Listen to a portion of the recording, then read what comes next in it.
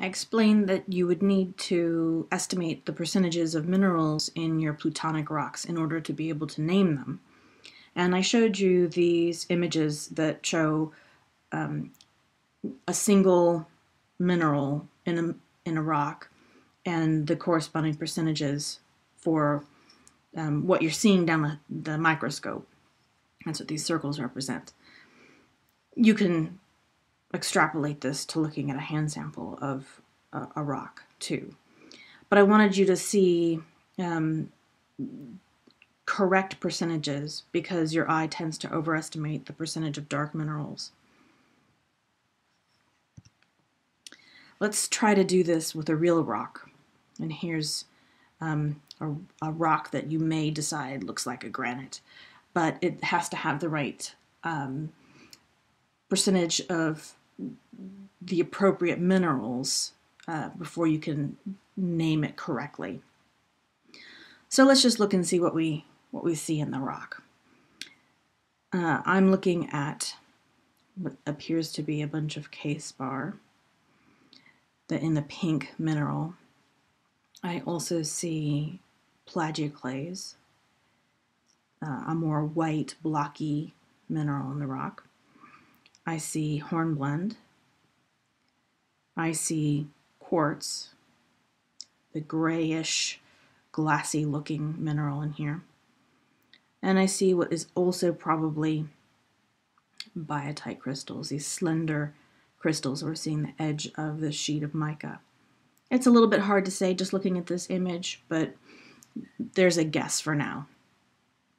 All right, let's assign some percentages to those different phases in this rock. How much plagioclase do you think is there? I want to say that it's probably close to 15%. If you look at 15% for the guideline image, it's something like that. It's a little bit hard to say because of all the pink coloring of the K-spar. How much K-spar then? It's significantly more, I'd say. There's a lot of pink in that image. So for now, let's go with 40% or so. It might be a little less, but we're just approximating right now. Let's estimate quartz.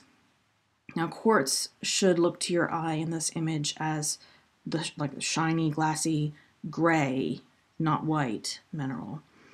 And I'd say that that's probably around 30%. Onto hornblende.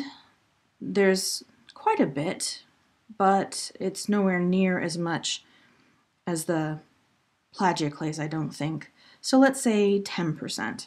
I don't have an image right here for you to estimate that, but it looks less than 15% to me. And biotite, it's hard to say. It has to be less than hornblende. Let's go with 5%. Then those numbers actually end up adding up to 100%, which is nice because we need it to add up to 100% to describe the entire rock. Okay, to name the rock, we'll need to decide which IUGS diagram to use. And I showed you 3 different IUGS diagrams to name plutonic rocks. The QAP diagram, that is for felsic and intermediate rocks. I showed you another diagram for more gabbroic rocks or mafic rocks that has the key components of plagioclase, pyroxene, and olivine. And I showed you a diagram for ultramafic rocks that has olivine, orthopyroxene, and cliopyroxene as key components.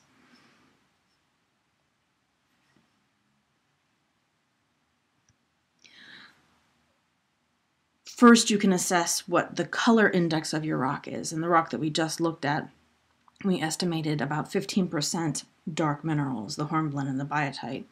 That's not very much. It's a relatively low color index and puts us in ballpark in a felsic or intermediate rock type.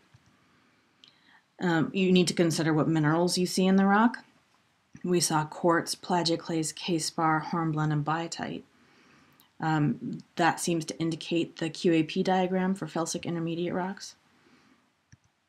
And which minerals are most abundant? Well, in that rock, it was quartz, plagioclase, and K-spar. So it's really appropriate to use the QAP diagram here and not the one for mafic and ultramafic rocks.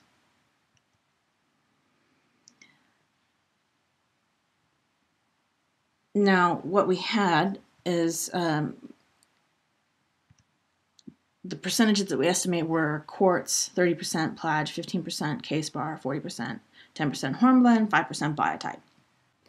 Now we decided what was appropriate is to use the quartz alkali feldspar plagioclase diagram, the QAP diagram. And so we ignore anything that's not quartz, plagioclase, or K-spar in order to name the rock.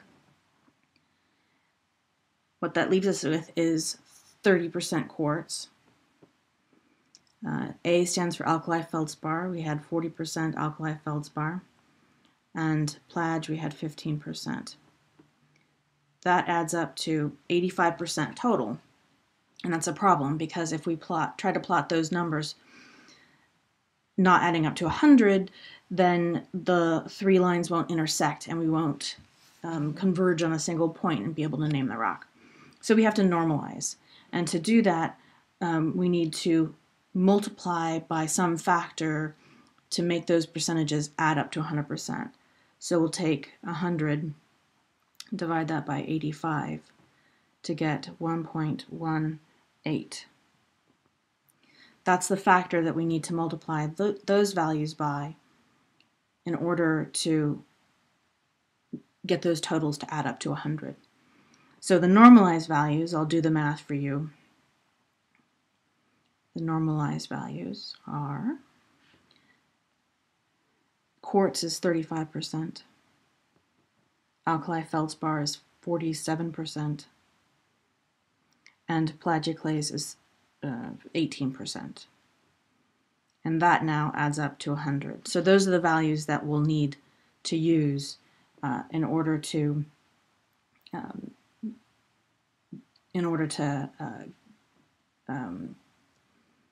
plot on the ternary plot and then subsequently name it using the IUGS diagram. All right. The QAP diagram has quartz at the top corner, alkali feldspar at the bottom left corner, and plagioclase, conveniently, right at the bottom right-hand corner, right there. Remember, each of those corners represents 100% of a given mineral. So if we're trying to plot 35% quartz, 0% quartz is down on that line. We'll want to count 0, 10, 20, 30, 5, about halfway there. So 10, 20, 35% quartz is somewhere in there. We want 47% alkali feldspar. So remember, this line over here is 0% alkali feldspar. We'll count 10, 20, 30, 47, somewhere in there. We'll draw 47, right about there. And plagioclase, we have about 18%. So this line here represents 0% plagioclase. We'll count 10 and then 18, right about there. They intersect at a single point, and that intersection point is the point on the IUGS diagram that we're going to use to be able to name the rock. So we can use the percentages of quartz, alkali, feldspar, and plagioclase to plot directly on the IUGS diagram or to visually estimate the percentages of, let's see, 30% quartz, about there, 35% quartz, excuse me, 47% alkali feldspar, it's about like this, and 18% plagioclase, should be just about like that. So, indeed, in the end, our rock plotted in the granite field, and so those percentages that we estimated for that rock do indeed end up with the name granite. Now you should be able to apply this method to naming any plutonic rock, as long as you consider what minerals you see in the rock, which minerals are most abundant, what's the color index of your rock to give you an idea of whether it's felsic or maybe intermediate, mafic, or ultramafic. You need to consider all those things and go through that process in order to know which IUGS diagram you use. So if you're looking at a very dark rock that has a lot of pyroxene but not very much quartz or feldspar that you can see, you shouldn't be defaulting to the QAP diagram.